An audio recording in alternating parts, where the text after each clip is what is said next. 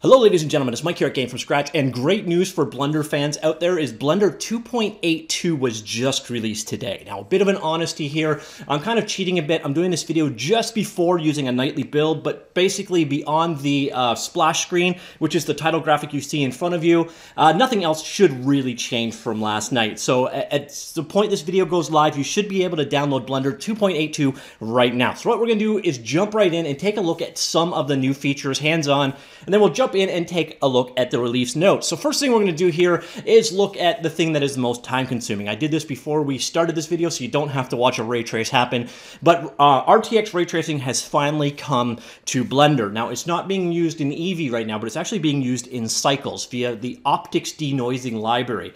And in order to enable this, you need to go through a couple of steps. First off, you obviously need to have an RTX compatible hardware, which as of the time of this video means a 2060, a 2070, or a 2080 device, not a 1650, by the way. So once you've got that, you basically just come on in here, go to Edit, and then go to Preferences, and you'll notice under System, there is now an option for Cycles Renders Device. You can select OptiX, and then if you have the right device, it will have a little checkbox here, and it will show you that support is there and it is experimental. Of course, the experimental is important. Not 100% of all Cycles features are currently featured here yet, but due to the OptiX denoising library, you will get a lot less artifacts with a lot less path renderings having to be done. So it will speed up your ray tracing. And once you've got that, just come here into the scene setting, go to the render properties, check your render engine as cycles, your feature set as experimental, and your device as GPU compute, and you are good to go. And now you can actually go ahead and render this scene, and I have already done so. So here you can see, and this was rendered in I forget the exact amount of time. It did not take a great period of time,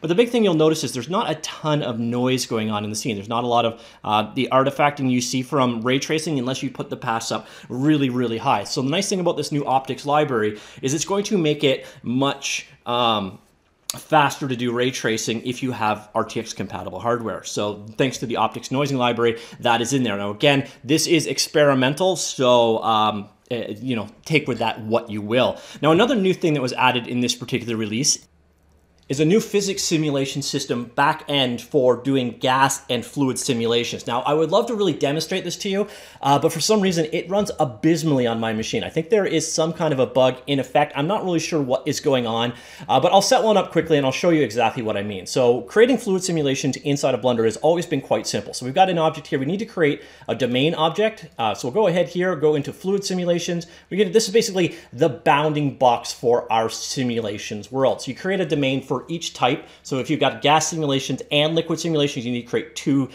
different domains. So I'm going to go ahead and create a liquid simulation, and we're going to need to actually have something in it. So let's switch over here to wireframe mode, and we're going to create an emitter to go inside of it. So another mesh, we'll create a sphere that goes in the middle, and this is also a fluid simulation. This time, this one is going to be a flow, and we're going to create this one of type liquid. And we could change the flow geometry to inflow or outflow or whatever. I'm going to stick to geometry in this case. So here we go back here. So now we've got an object to cause our flow, and we could do a real quick, simple bake here. So you got to bake your information out to make it work, and set this as a 50 frames. So we'll set the end to 50 frame, and I'll do a quick bake here. Now, I actually had some problems. The first time I tried to do a bake on this one, it failed out completely because it had trouble reading and writing a file because it was in my downloads folder. So if you run into that, check your system log. That slows it down to an absolute crawl, but there seems to be other issues going on. I'm going to let this bake finish, so be right back.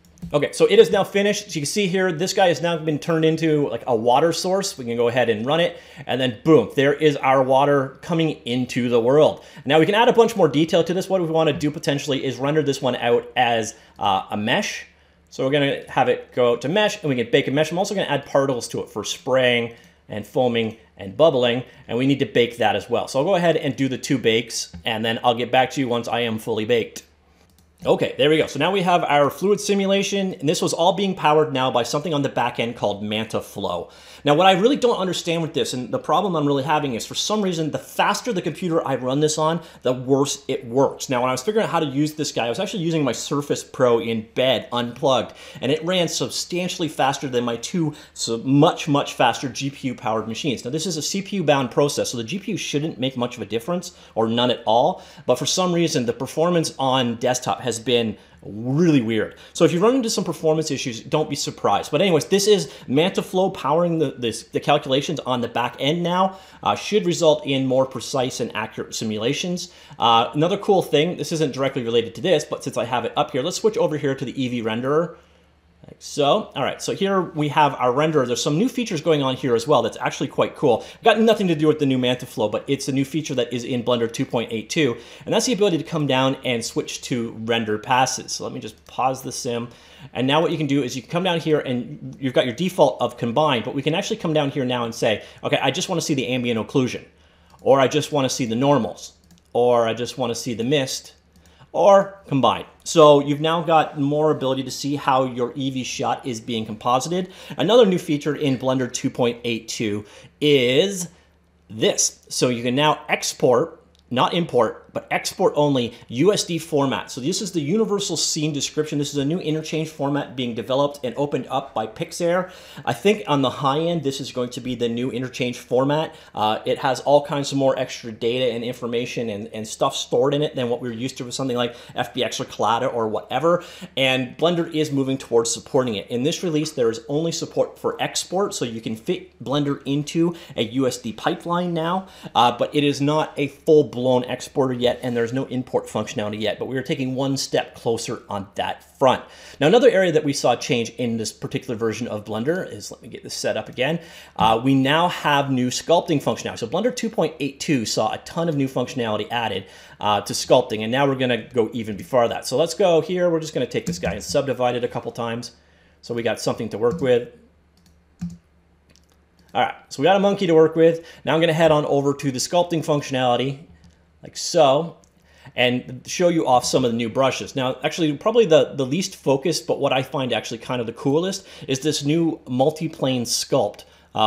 So it's like a scraper, but it is aware of multiple axes. So you can see there, it actually kind of comes around on the edges. So if you want to do nice creasing, this will scrape both sides of an edge like that. I think that's going to be, it's really cool if you want to do like a pinch along the line. So let's see, that's kind of the end result we get when you follow an edge line. It sort of pinches it in and gives you that nice result there. So that is one of the new brushes that was added.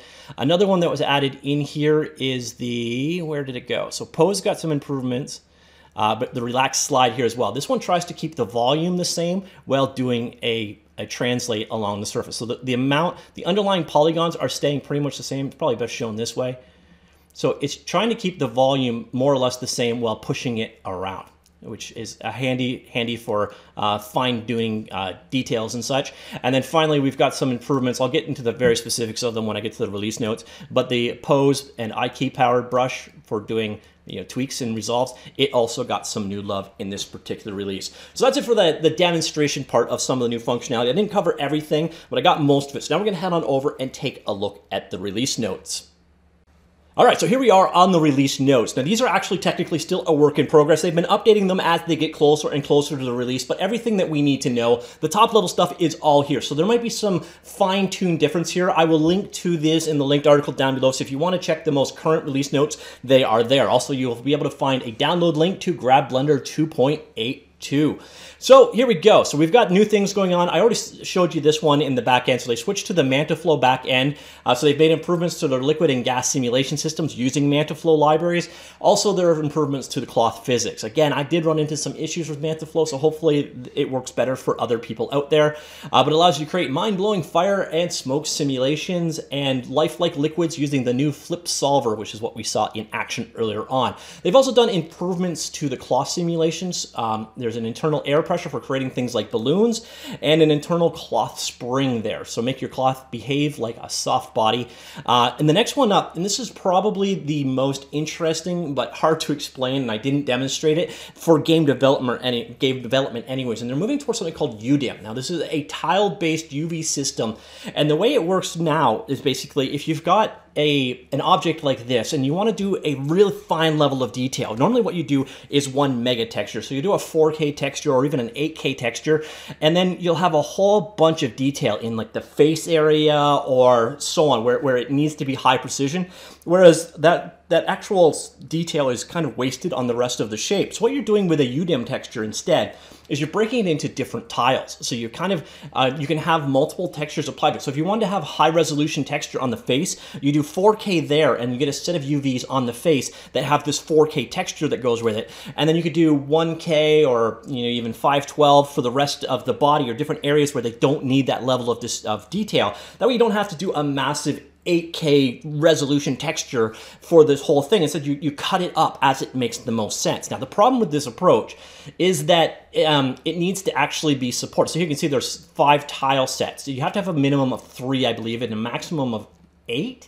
But it can be split up. So you're basically having multi-textures on this, and they can all be at different resolutions. Your game engine, unfortunately, needs to support it. And right now, from my research, Unreal Engine does via their virtual texturing technology, and there is an experimental UDIM support for Unity from like 2017. And I don't know if it's been updated since then. So hopefully start seeing UDIM come more and more. Other hardware or other software out there, such as Modo, now support it. So it's cool to see it coming to Blender. Unfortunately, if you're thinking, wow, this would be perfect for my game engine, check with your engine to make sure that it supports it, because this is actually an ideal technology for games where you have, mixed levels, so you probably want a lot of detail in the face, but not necessarily in the body. This will save you texture memory from having to do a giant texture, but again, it needs to be supported by your engine. So as we mentioned earlier on, right now, Pixar's USD export is now available. So USD files can contain complex layering, overriding, and references to other files. This is a subset. However, if you're interested in figuring out what they're exporting limitations, they do have a read more on that. I'm not going to get into a ton of that. USD isn't going to be particularly useful in game development yet, and this is export only at this point in time, but it is a nice first step. We also got some improvements to cycles. As I mentioned earlier on, if you have RTX hardware, there is that new OptiX denoiser that can take advantage of ray traced hardware. There's also improvements to shader nodes, custom render passes, and more. Yeah, so we'll kind of move on from that stuff. We got the AI denoiser we talked about earlier on using OptiX, RTX cards, and here you can kind of see the results. 10 samples, no denoising, and 10 samples with denoising. So you can do a heck of a lot nicer renders in a lot less passes. So that's where that kind of kicks in. And NVIDIA actually contributed that hardware over. EEVEE got some improvements. So better group node sockets, normal mapping for non-mesh objects, performance and quality of render passes. As we mentioned earlier on or demonstrated quickly, there's the new ability to show just the ambient occlusion, normal, mist, or combined layers that are as part of the rendered shader node. You also, again, have subsurface directed subsurface colors shown, with more coming in Blender 2.83. Transparent materials now blend properly with volumetrics. And you can see the before and the after. It's really prevalent on the fire. As I go over the fire, you can see the results of the after. So it's giving you a nice, richer result. Sculpting got the improvements. We saw some of these go on. The pose brush, when the first kinematics, the pose brush was in 2.81, but it got improvements. We saw the slide and relax brush that was added. The multi-plane scraping allows you to make those pinched edges between two planes. And brush dash ratio, I'm actually not 100%. The dash ratio and dash sample brush properties to create dashed strokes, and some other improvements to those brushes as well. Grease Pencil got a couple of improvements in this release as well. So we saw multiple stroke modifiers automatically generate multiple strokes around the original. So you see the original and then the multiple strokes around it. And then we got a polyline tool with this new draw polygon shapes with this new dedicated line tool. Yeah, dope shoot improvements, eyedropper improvements. VFX reference platform is now committed to adhere to the VFX reference platform. This helps pipelines that depend on different software to have a common set of libraries they're all compatible with. Again, it should work towards making it so that you can slot Blender more effectively into a VFX pipeline and have it work. And then some other improvements here: cycles improvements, EEVEE improvements, Rigify improvements, sun position add-on, collection manager add-on, and drawing precision tools for CAD. And that is basically it. Now, one thing you'll notice is there's not as much as there was, and not even close to the 2.80 release, and a little bit less than the 2.81 release, but they are coming much, much faster, which is definitely nice to see. So not as much in this release, but it came much more immediately. Now, if you're a direct game developer, there wasn't a ton here. The sculpting tools are definitely nice. I don't know how many of you are doing simulations, fluid simulations for real-time use in Blender, but that functionality is, I guess, a nice improvement. But it's UDIM ultimately, I think, is going to be the magic thing going forward for game developers anyways. It does make texturing, it solves a texturing problem that's been around for a very long time, but unfortunately, it's one of those things we are going to be waiting for game engines to fully support. Unless, of course, like I said, you're using Unreal, in which case you can use UDIM tomorrow. All right, so that's it. That is the Blender 2.82 release. Let me know what you think, what you liked about the features, or if there's just nothing here for you. And I will talk to you all later. Goodbye.